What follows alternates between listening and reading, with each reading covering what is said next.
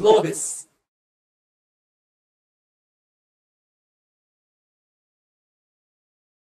Great. Thank you. Good afternoon, everyone.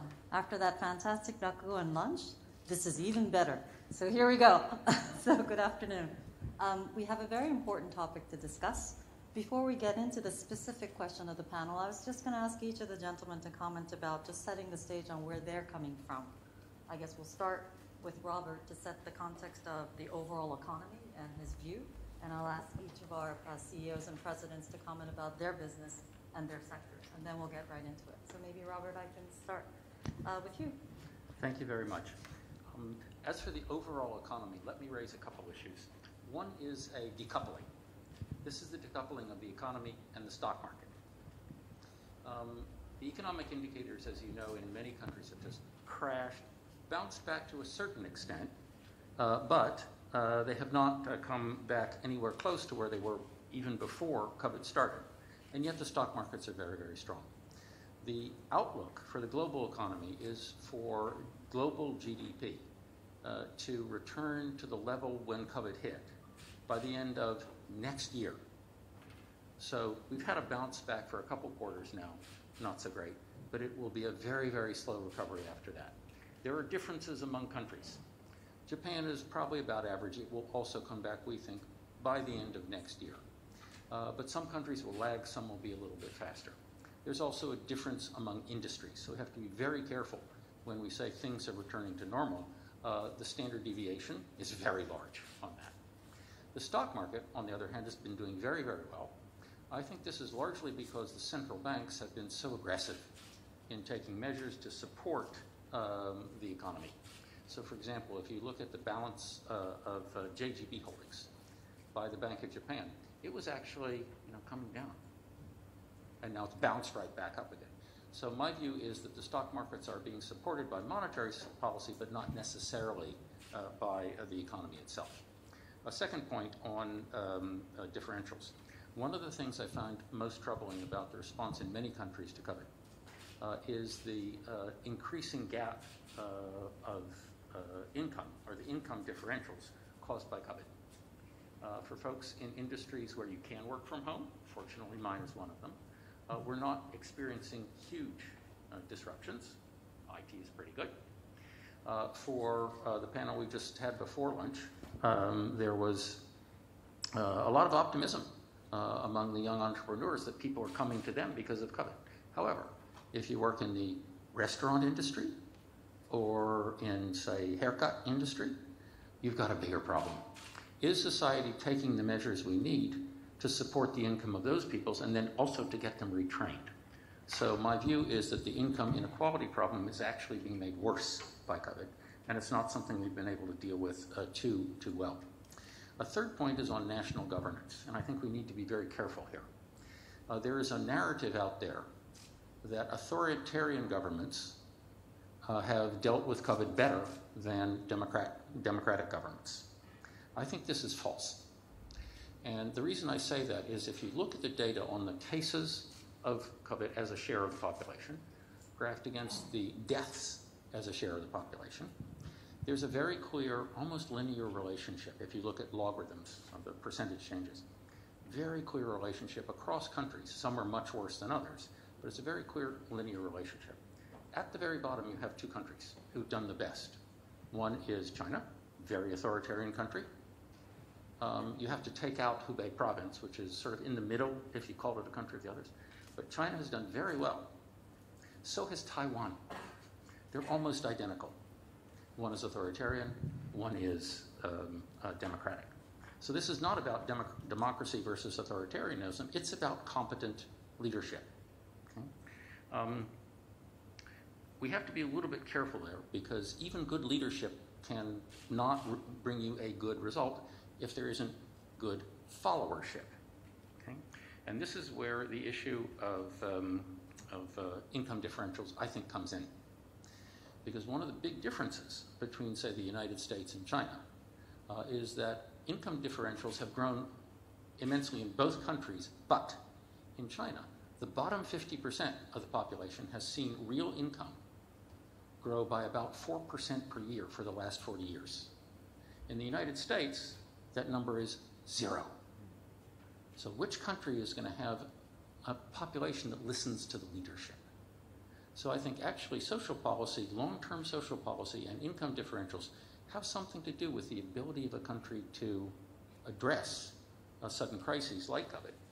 And yet, that is, to me, yet another reason why addressing some of these social issues is so important for us.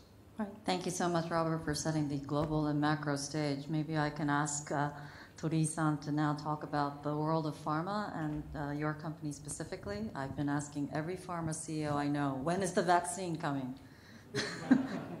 I know it's later than what the U.S. president might say, but it would be great to get your macro view of the pharma industry as well as what you've seen in your neighborhood. Sure, thank you. Novartis is a Swiss pharma company, ranking top 3. Our sales is $47 billion, and we have 100,000 people working in 150 countries. In Japan, we have 4,000 people doing the $3 billion sales. Impact on business-wise, briefly, there has been clearly cut back in patient visits, mostly children and seniors. But that's been compensated by doctors writing longer prescriptions for maybe up to 3 months, not 1 month. So business impact-wise, not that negative. Now, as Novartis, in a way to combat coronavirus, we are embarking upon more than a dozen testing of compounds which we have for other uses. So to see these are compounds which have been proven to be safe. So to see if any of these may work for coronavirus. We used to be in the vaccine business, but we sold it to more than 5 years ago. It's a challenging business, which I'll explain briefly. So right now, it's reported 150 vaccines are being tested, and 6 of these are in the major final stage of large-scale clinical studies. Now, what we have to remember is the vaccine doesn't work or protect everybody. It works maybe about half of the people. And also, having a vaccine is one thing, but there must be a population who are prepared to take it. In the survey of the states, 1/3 of Americans are saying they will never take vaccine, even if they are provided free of charge because of safety and other reasons. So that's one point. And then it takes usually many years, 11 years, up to 11 years, and the chance of success is only 6%. Now, because of the safety testing, vaccination is given to healthy people, so you have to really make sure it's safe. And it requires many thousands of studies. Now, with COVID, there is urgency and political pressure. So I think a couple of weeks ago, 9 vaccine makers, CEOs made an announcement. They'll never compromise data well controlled against the political pressure. So that's the risk because usually it takes longer, but they have to shortcut, and the result may be disappointment and then loss of trust, which we have to avoid. Another complexity is the supplies. We are talking about supplying to billions of people. Usually safety is confirmed. First, efficacy is proven, safety confirmed, and then start producing. Right now, things are moving in parallel. So vaccine companies are already stockpiling doses. Japanese government, I think, secured 300 million doses. If it doesn't work, if it's not safe, it must be destroyed. Another thing is the distribution. You have to make sure it reaches right people, which is everybody. You don't like to see vaccines used by rich countries, rich people only. Also, tracing. Some vaccines may have to be taken maybe dosed 2 or 3 times, so you have to make sure to know who got it, who didn't get it. So, long story. But I think to your first question, estimation we talk internally is the sometime next year, hopefully end of this year. So that's the prediction. Thank you. So both Robert and you have given me some hope that sometime next year we may be back to a new normal. But I wonder, Inagaki-san, perhaps you can talk about the wonderful world of insurance and what has happened to your industry in light of where we are. And then I'll move to some questions about SDG investments next. I think I represent one of the old type Japanese firms in this G1 global setting. So let me introduce what we went through for the past 6 months. So all the business dinners and business golf outings were canceled.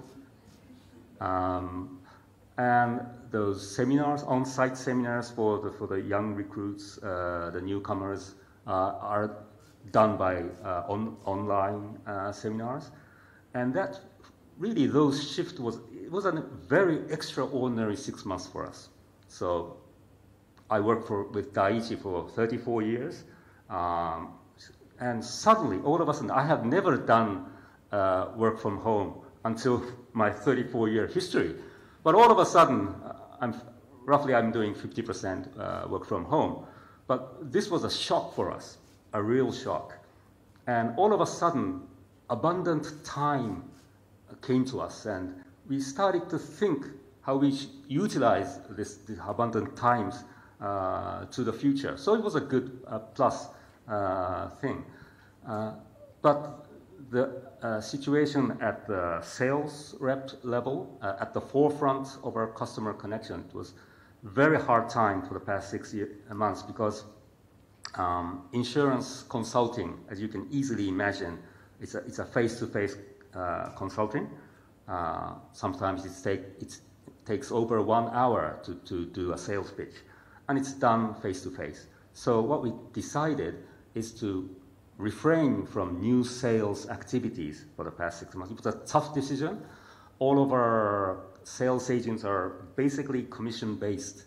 So I made a decision to protect their income, so kind of protecting them, their salaries for what they did in the past 6 months. So our new sales, in terms of policy, number of policy we sold, was only 30% year on year. So easily imagine, the top line went down drastically in terms of new sales.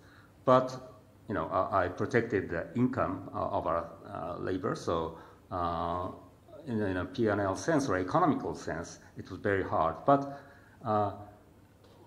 and it was, Daiichi has 118-year history, but this was our first time that our sales branch does not have a sales target. So they don't have a target.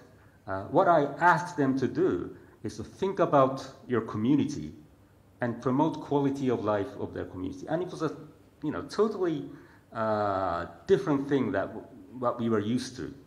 And actually, the good thing is they really thought it through. Donating face masks, sanitizers, helping their customer, like food and beverage company, utilizing their office to distribute takeout menus, providing information about COVID. And actually, the happy thing was that our employee satisfaction survey, it jumped up very much. And we realized that we spent so much time in how to sell insurance.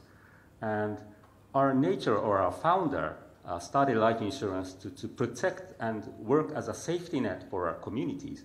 And we suddenly realized the true purpose of our company. So it was economically very hard 6 months, but I think we got and realized our purpose of our business. So, as a CEO, I'm happy that we had this 6 months. That's a very I'll stop it here. That's a very inspiring story of some of the few silver linings we've all probably experienced during these last unprecedented 7 or 8 months.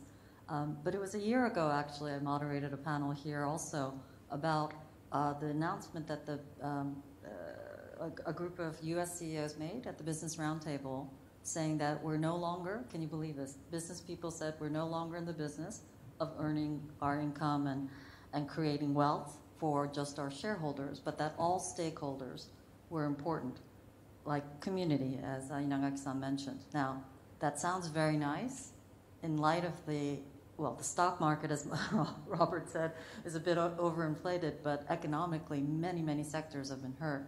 So the question I'd like to pose each of the gentlemen, and I'm going to ask you guys to raise your hand, is what do you think is indeed the affordability with all of what's going on? Should companies continue to invest in causes that are around SDGs, Sustainable Development Goals, or is now not the time, and do they need to pull back? I work with a company called Boston Consulting Group, and our research says, and we've been doing investor pulse surveys every month since the crisis, 51% of investors say they will continue, which means 49% are feeling a little bit of the pain. So how many of you are in the 51%? Okay, because this is a very easy panel that we have. Or 49%. Really? Okay. Well, that's interesting. Why don't we start with Robert and compare how Japanese corporates may be feeling versus global corporates perhaps as well. Okay, thanks very much. On the issue of whether Japanese corporations are pulling back or coming in on SDG or ESG investments, I think, well, my sense of Japanese companies is that, in fact, they're probably accelerating. Not only because it's the right thing to do, but in this business environment, the role of business is actually to help solve social problems. We have problems with the environment, we have problems with aging, we have problems with the medical system. The role of business is to address these problems. And so if SDGs or ESG itself is the issue that society faces, the role of business is to come up with ways to solve those issues most effectively, most efficiently, and if we do that, that's good business. So my sense is that Japan is actually accelerating on that. The notion of stakeholders has been in Japan for a very long time. Perhaps as an excuse not to pay out dividends, okay? But now there's a more balanced approach. That said, the insiders in Japanese companies, the guys who get, and it's mostly guys, the high salaries, receive those salaries at the expense of the outsiders. This is something that has not really been addressed. And so in the early session this morning, when Minister Kono was talking about labor reforms, I said, I'm looking forward to what they do, because the labor reforms from a couple of years ago really were not very successful. So to me, that's one of the key things in bringing sustainability to all this. Another one is the importance of the climate issue. This is an issue that all of us face. It's in our faces right now. Too many typhoons, too many floods. This is also a huge opportunity for Japanese business. If we can move forward on the deregulation in the power business, in the energy business, there's so much wonderful new technology now that companies can implement that technology, make a lot of money, and help save the world at the same time. It's sampo yoshi, I think is the phrase for it. So good for society, good for yourself, good for your workers. So I think that's actually quite important. My new book that I just put out a couple weeks ago puts that in as the front chapter, because that's where I think the opportunities are. So actually, I think Japanese companies are accelerate on this. So COVID is an accelerant to ESG investments. Inagaki-san, what is your view? I completely agree to you, what you have said. So Japanese companies are good at, well, resilient in times of crisis. So what happened at the Tohoku earthquake and tsunami, a lot of companies invested in their communities rather than the bottom line profits. And I think that that's the good part of Japanese companies. But they don't get serious until crisis hits. So that is a problem of Japanese companies. And my company also the same, I have to admit. So I touched on, we went back to our purpose. And I think under these times of crisis, we have the, now we start to realize what we are here for. And so life insurance, the internal discussion, we discussed that our biggest stakeholders are the beneficiaries of the death protection. So the next generation is our biggest stakeholders. But we don't really realize that because, we receive premium from the current policyholders, but they are the payers, but not the beneficiaries. But, what the policyholder want from us is to pay the amount economically to their beneficiaries, and at the same time, we have to pass on our society to the next generation. That is the reason why we accelerated our ESG investment under this COVID crisis. We invested in those vaccine bonds or other renewable energies, a lot of those initiatives, because we suddenly realized that we want to chase two goals. As an institutional investor, we have to maintain our investment returns, but at the same time, we have to secure the society for the next generation. So we got serious in investing those social impact investments and those renewable climate-related initiatives. So our employees are much more aligned in what we do. So I think this 6 months was a good timing for us to push more ahead on those initiatives. Thank you. Well, this is the G1 Summit, so Hori-san invites people that are leaders of Japan, so I'm sure, I guess, Hori-san will also agree with the statement that now is the time perhaps to invest in SDGs versus not. Sure. But you don't have to say yes. This topic I speak on behalf of global headquarters because we are an affiliate in Japan. So one of the strategic priorities for Novartis is to build trust with society. So we have the ambition to become the industry leader in sustainability. So we have a couple of metrics, and one of them is to become carbon neutral by including all supply chains by 2025, and plastic water neutrality by 2030. So these are metrics, and I think our company is ranking top 7 in the Dow Jones Sustainability Index. So we are doing fine there. This investment will never stop. I'd like to talk about maybe 2 areas. One is the access to medicine, which is the area where we can really show the maximum benefit. So we have a policy to provide our medicine to whoever needs it, no matter where they live and who they are.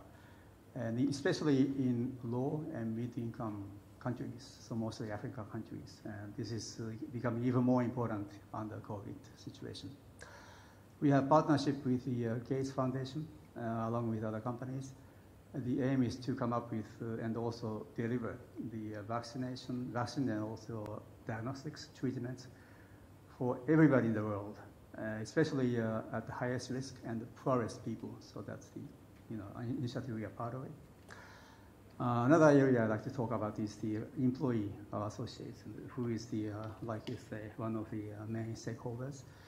Upon initiation of COVID virus, corporate management announced there will be no layoffs from COVID. And that's what we are sticking to. There has been nobody who was downsized due to COVID. We are investing a lot of money for the people development. Annually, $200 million is being spent. And everybody has free access to 35 online courses coming from well-known universities. Everybody is encouraged to spend 100 hours per year for self-learning, so that's something from Novartis. Thank you very much. Maybe I can shift gears a little bit to now talk about some specific topics within this framework. I was going to ask for you all to comment about diversity, digital transformation, things that COVID has accelerated in the context of the discussion we just talked about. Maybe we'll start with actually diversity. And there's all the definition of diversity. The discourse has also become diverse. It's not only a male-female issue, obviously. But if I just focus on the gender gap and what COVID has done, the data is striking. I know we heard some wonderful panels this morning, if you were here this morning, about the new ways of working and how it's impacted women in Japan. But across the world, in light of the fact that schools have shut down and whatnot, on average, most families have found that they're working more hours a week to take care of their children, to take care of the household, to take care of the elderly. It's about 15, 19 hours a week on top. 60% of Japanese, American, now dual-income families are taking care of their kids in a way they've never experienced before. The number is more like 70% in Canada, Australia. And the latest data that I saw from the US is that, in fact, though this is so hard, that 15% of women in the Americas who are in dual income situations just feel like they can't keep this up anymore, that it is very stressful. And while we've kind of barely survived, many countries are still in shutdown mode. So in light of that, diversity.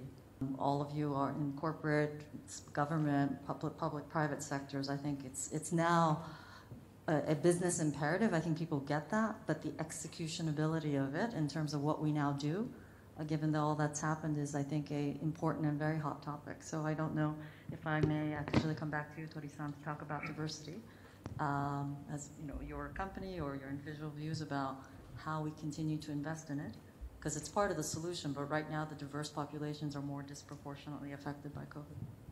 Let me talk about diversity in the framework of a new way to work.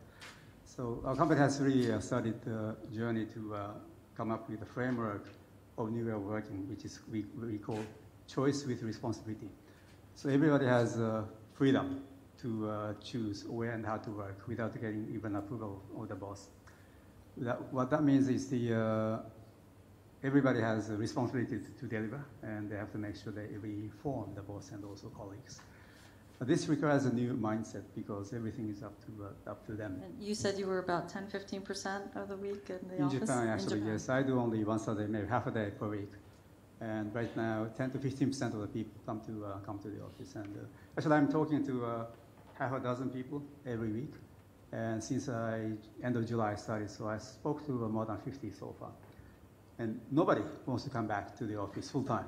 So that was clear. With the flexibility to come to the office when they want it, you know, for networking, maybe for picking up the mail, whatever. But that's the basic. And they tell me productivity never went down. They know how to manage. And when they feel lonely, they do check-in.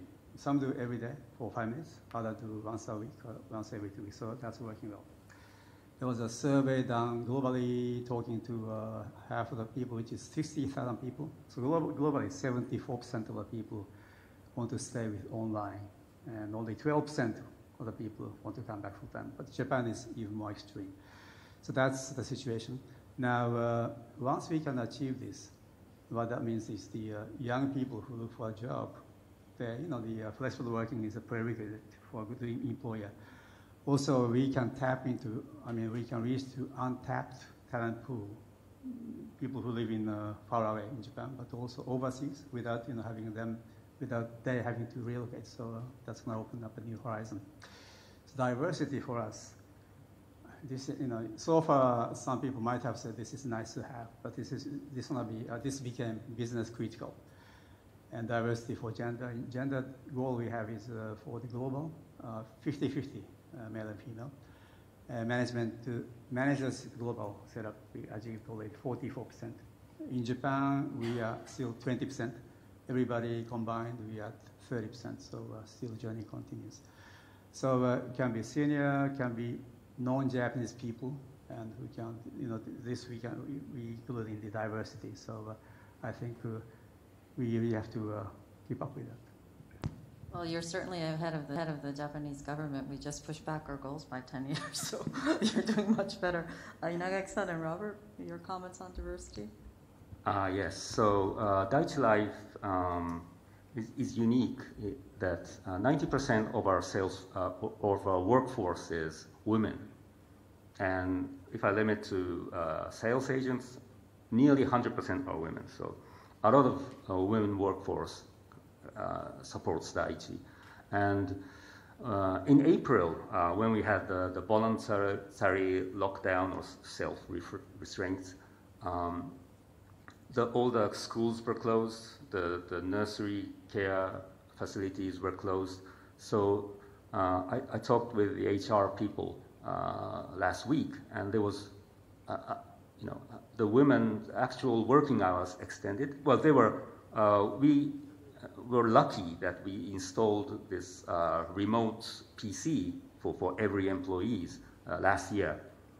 It was lucky because we are anticipating Tokyo Olympics, and one of our head office is near Harumi. So we thought that we couldn't get into the Harumi area, so we distributed a laptop PC to all our employees.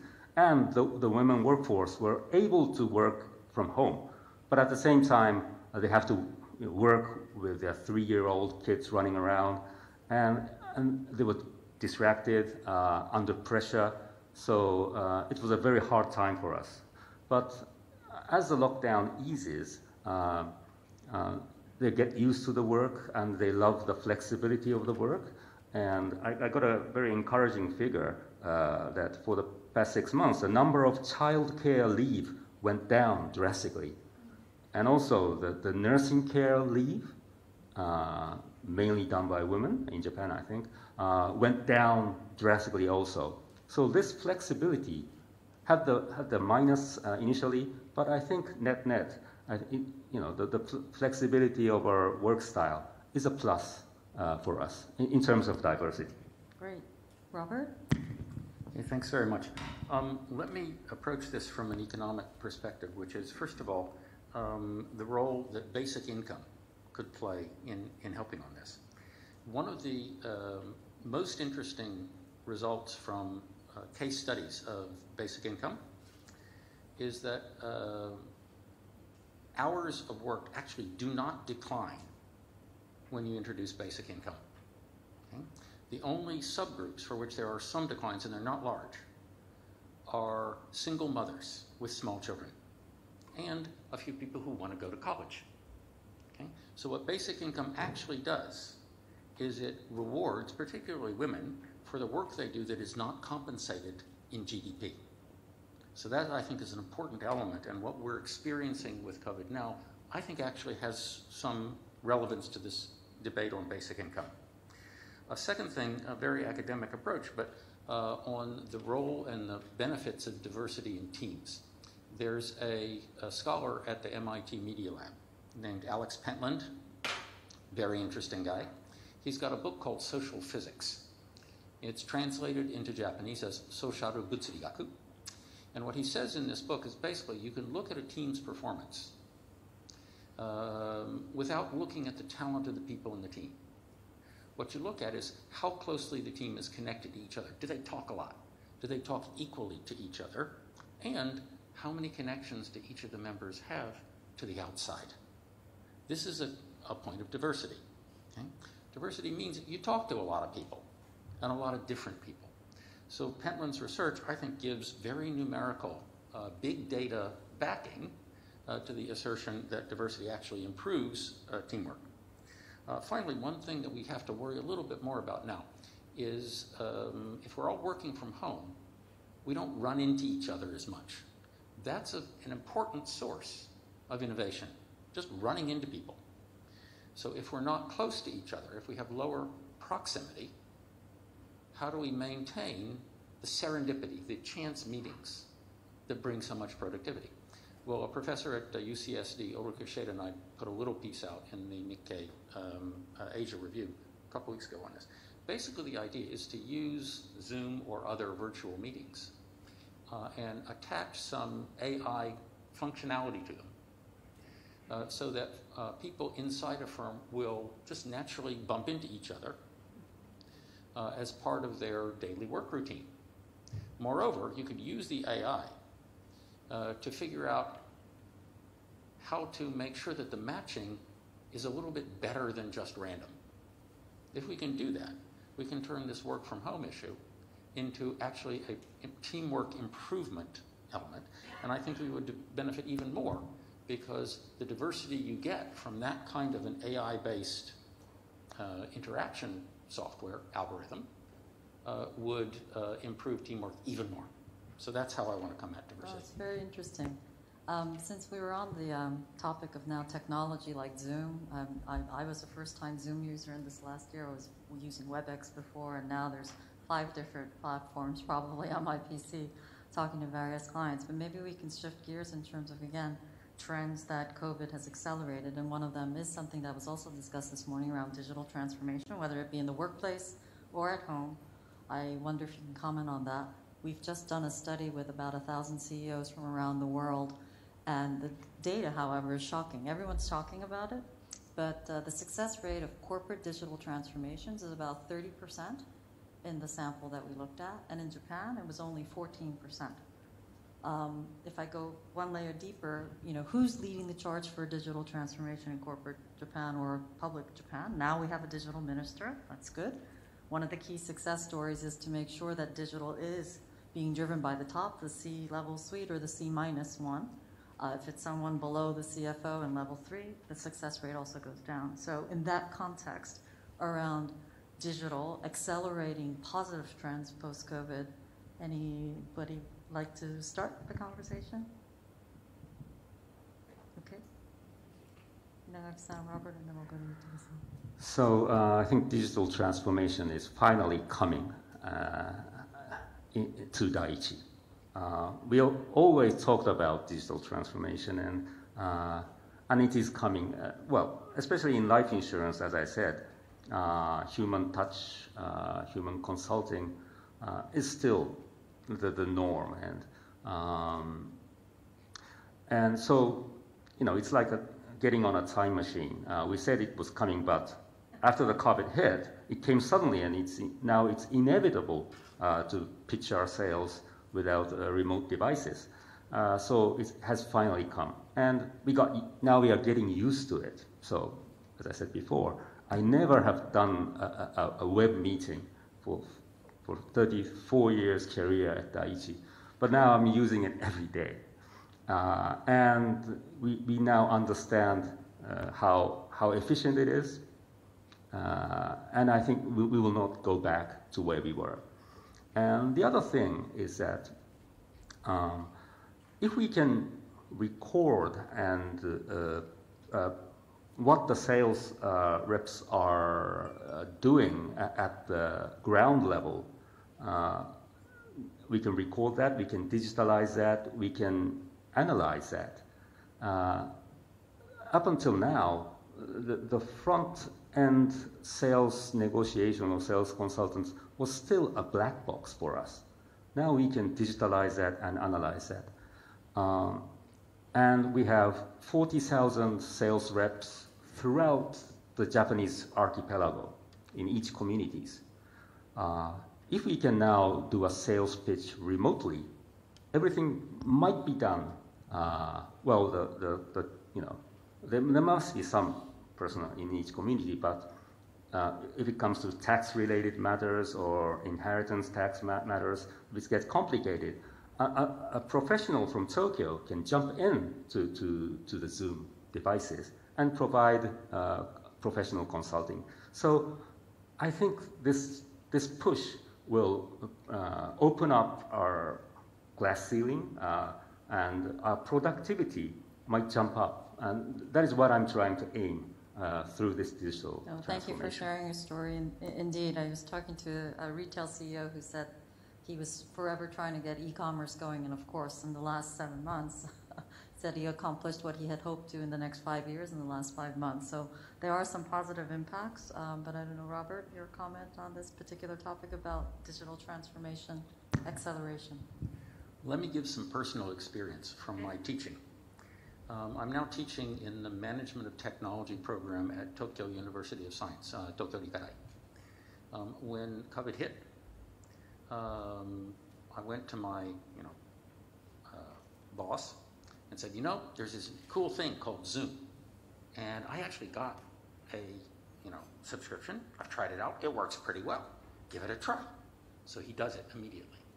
It works really well. He then goes to the president of the university and says, we should be doing this. Within a couple weeks, the entire campus was using Zoom. Okay? Now, in my classes, for the entire first term, from April through August, every class was on Zoom. I had a class of 44.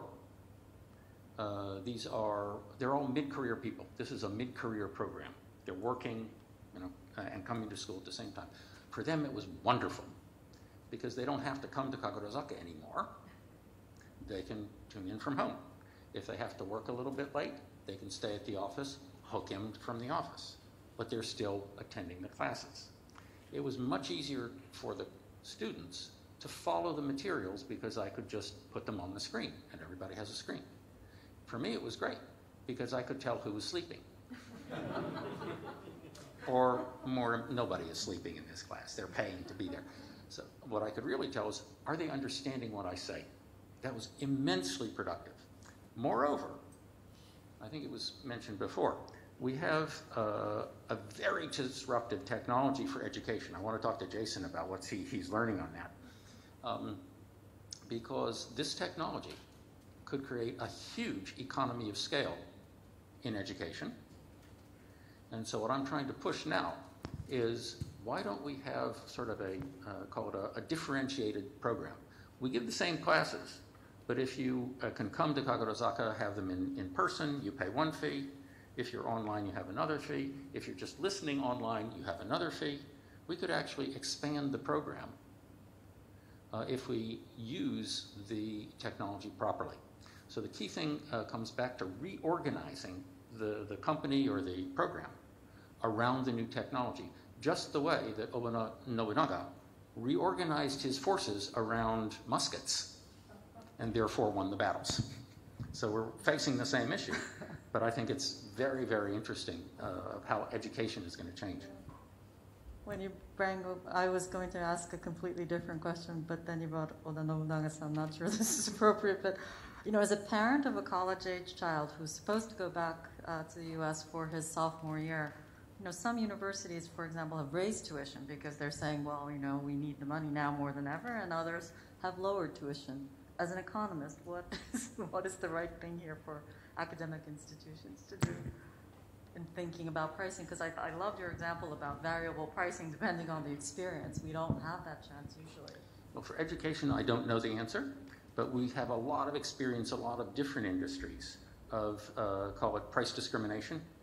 If you know that somebody lives in a rich neighborhood, you have one price. If they're in a poor neighborhood, you have another price. When I order books from Amazon, I've noticed that the Kindle price is either equal or sometimes higher than the paper book price. And I think the reason is that they know who I am. Anyone with Amazon here? And so they're very smart. And, you know, I'm kind of willing to pay a slightly higher price to get the book immediately, because typically I need it quickly. So I think we really need to learn a little bit more about the students, what they want, what they need, and then adapt the technology and the pricing to the market. But I'm afraid that's the best I can do. No, thank you. Sorry for taking us down a tangent. But again, I think it's certainly this pandemic, ironically, has made us closer in that you can actually have those one-to-one interactions with people that used to be more handled on a mass scale. But back to you, Tori-san, on digital transformation and your point of view. So let me just talk a little bit about the commercial activities of pharmaceutical company. So the key is interaction with the medical doctors, and that's done, of course, physically in person. Right now, industry has 60,000 salespeople calling up 100,000 doctors, so it's very labor intensive. Now, even today, 80% of the hospitals do not like to see reps coming to visit them, and 50% of the clinics don't like them. So we were forced into doing something different. So reps have to find a way to reach doctors through maybe phone call, Teams, Zooms, which is not easy. If you know the doctor, if doctors know you, it works. But if you try to call upon somebody new, chances are doctors say, I don't know how to use it. Even if maybe they say they know it, but they say they don't know it because they don't like to talk to anybody, any stranger. So the key is really like in insurance business, you know, we were forced into doing something different.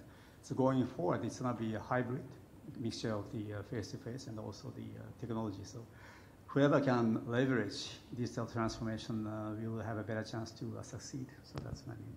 Yes, let's hope some of these positive trends accelerate, but I think we have about exactly 15 minutes left, so I'd welcome your questions from the audience. There's Globus staff members.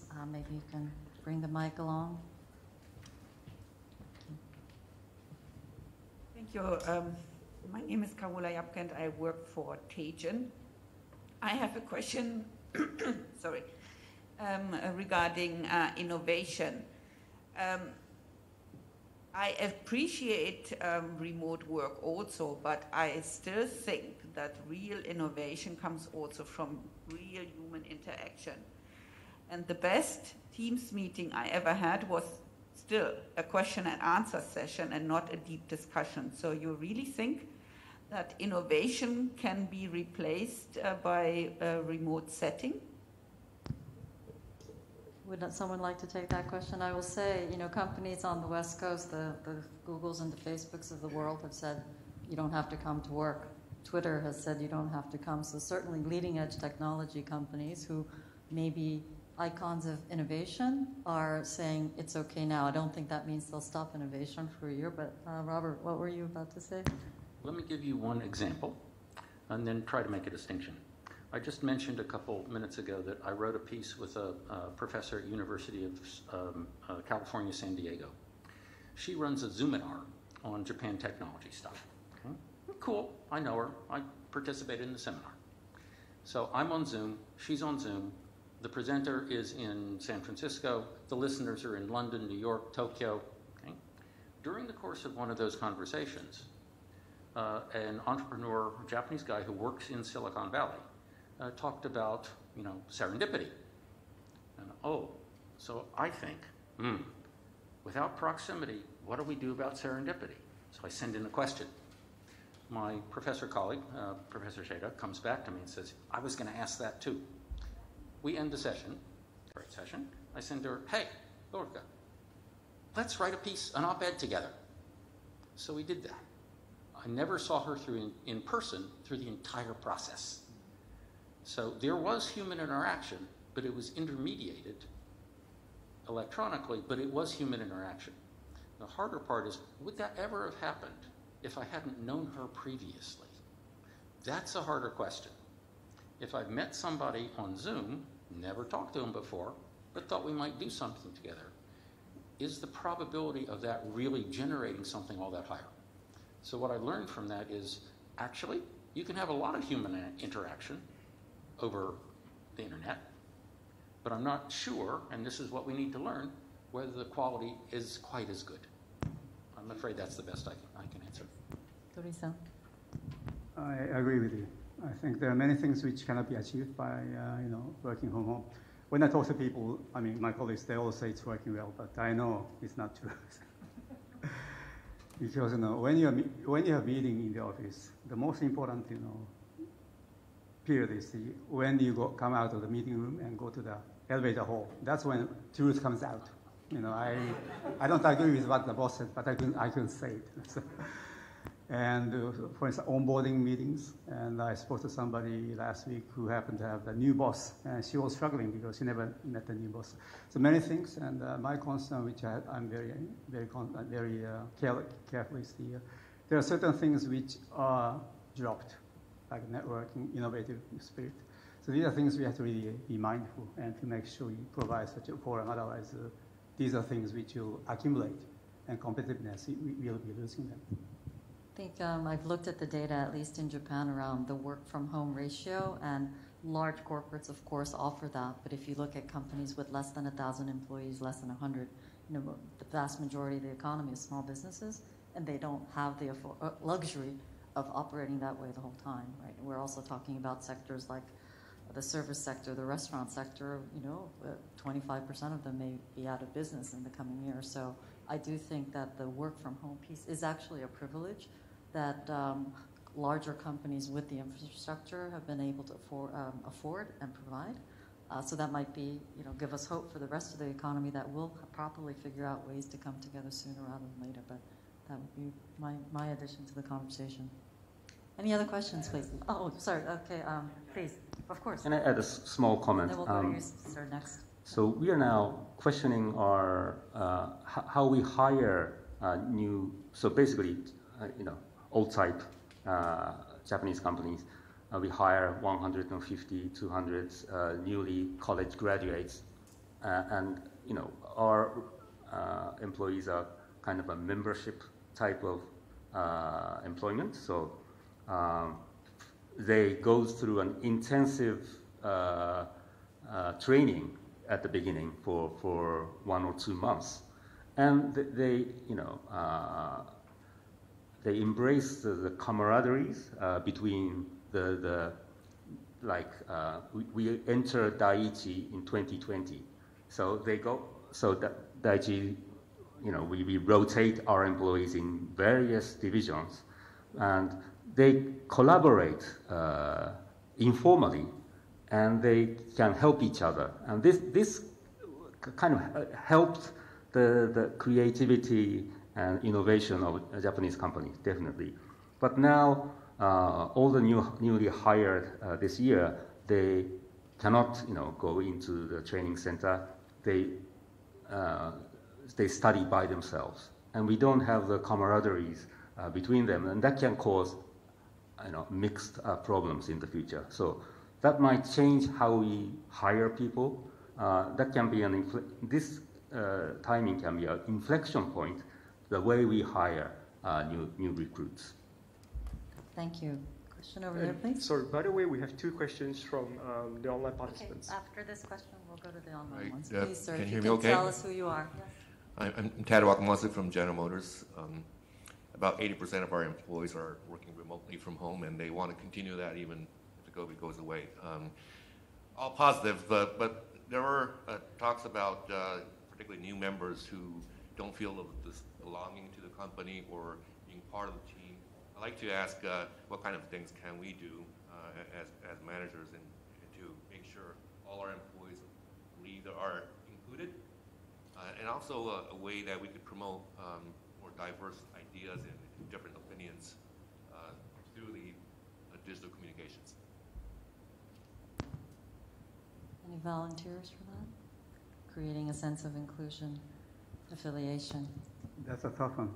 Actually, really, onboarding is tough, so whenever new people join, which happens to us, HR people, they go to the office to make sure, they take newcomers around, but that's it. Since then, I spoke to a couple of people who joined the company last couple of months ago, and they are struggling, and jobs can be done, but in terms of network, when you see people in person, physically, you get an impression, large, skinny, whatever. But through screen, you don't get it. And so I think minimum we can do. But we are struggling. We wish we have some good solutions, but that's a tough one. A couple things. One is my students at Rikadai gave me a good hint on this. They had normally, everybody is at Rikadai, they're in Kagurazaka, they finish their classes, they go drinking. Okay, can't do that now. So what they did is they organized a Zoom nomikai, or drinking session. According to what they told me, I wasn't invited. They started at, I think, 8 o'clock, and it ended at 2:30 in the morning. They were all buying their own alcohol, sitting at home, but enjoying each other, and they used breakout rooms. Every 30 minutes or so, they would just change. That might be a better way to do a drinking party than a live one, because at a live one, you kind of go where your friends are. But on Zoom, you can make random breakout rooms, and so the interaction will be a little bit better. Now, what I did with my co-author, Professor Sheda, was in that article, I'll send you one, give me your email, I'll send it, is we made some suggestions about using algorithms to enhance the interaction among your employees. How do you get them to come? Well, my proposal was to have a get a brownie button.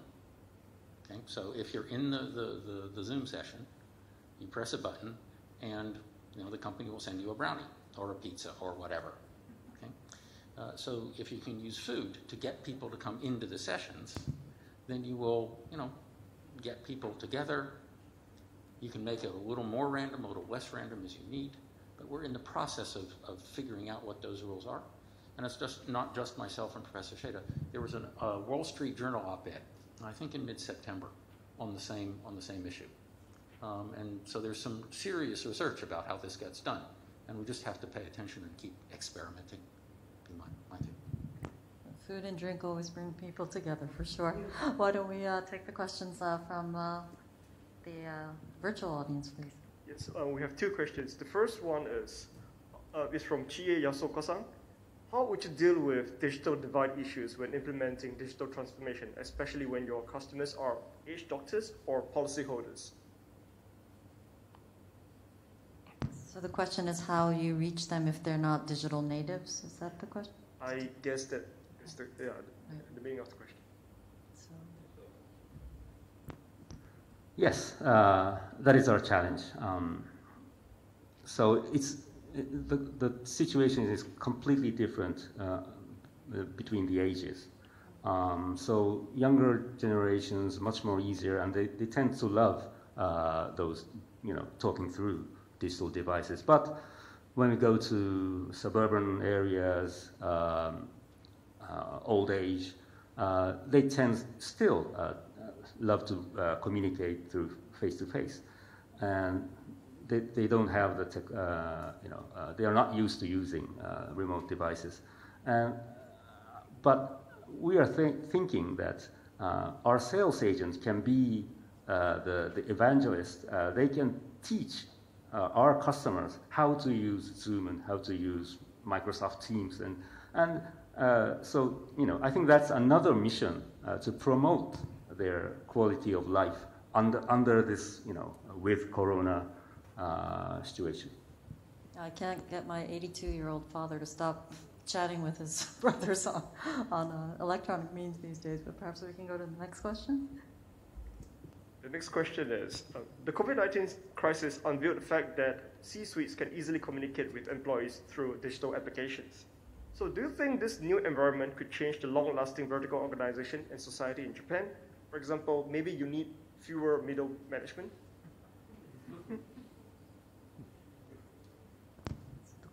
Just to make sure I got it right, now that we can go direct from CEO to first level employee, do we need the middle? Yeah. Well, you have like guys at the top here, so I don't know what they're going to say, but we can ask the question. The messy middle.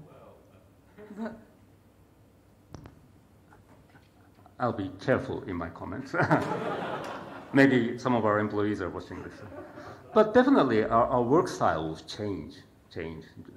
And, so up until now, people in the mid-management they just send the message, passing on message of the CEO or president or the department head is useless now. They have to have some kind of value added in their communication. So I think it will change drastically. Yeah, I'll end it here. I think rather not. I mean, the role of first-line managers will really increase. You never know how everybody's feeling. And the only person who can really make judgment is somebody who is really leading that person. So line managers, we have to make sure they are good line managers. It's really up to them to make sure everybody's happy. Actually, one of my students at Rikadai is writing a thesis on that. And he noticed that he's about 40 now. The average age of the students is 43. Okay? He noticed that the intensity of engagement of the younger guys is much lower than it was when he was in their position. And he says the reason for this is that there's been more and more and more hierarchy. As the firm got bigger, the pyramid got higher and higher and higher. So what he was doing had to connect to a very close other team. But it was very easy because they were very close. Now there are 1, 2, 3, 4 layers in the pyramid between him and that team. So the people at the bottom are just saying, we're being told what to do. We have no input. We don't like this very much.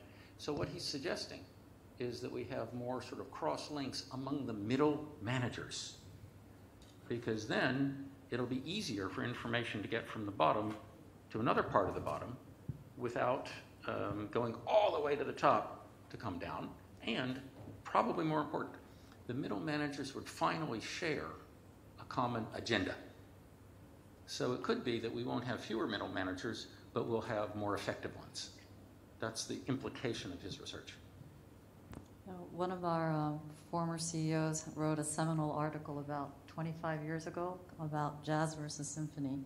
And I think symphony, if you think about traditional hierarchy and the exact notes you're supposed to follow, is indeed the old way of managing. And by the way, he was saying that was the old way 20-something years ago. And I think crises like this that require agility, I think do impress upon us the importance of jazz. But even the best jazz musicians are sometimes also trained in the classics. So I think it's a very good question. It's a challenge for the leaders. I think we have one. Oh, it's time's up. Can I just get one comment each from each of the gentlemen on the panel in terms of your words of wisdom about how we now live with COVID. And we'll start from Robert, and we'll go down. Quick comment, and we'll wrap the session. If I can just make one quick comment, I think that as COVID, stays with us, the longer it stays with us, the more important social stability becomes. Therefore, the more important basic income becomes, and the more attention we have to pay to a society where the bottom feels like it's really participating. So that, I think, is the biggest challenge we face from COVID. Thank you, Robert. Inagaki-san? Yep, a consultant, Mr. Kenichi Omae, he said, to change people's behavior, you have to change your house. Either change your house, change the people you work with, or change your time allocation. So under this COVID, we shifted our work style, we shifted our lifestyle, and time allocation. So I'm very optimistic. This can be a great opportunity for us to finally achieve breakthrough and open up our productivity and creativity. Thank you very much. Tori-san, last word. The toughest part of COVID is the uncertainty for the future. Nobody knows when and how the end may be coming, and nobody knows how the new way of living looks like.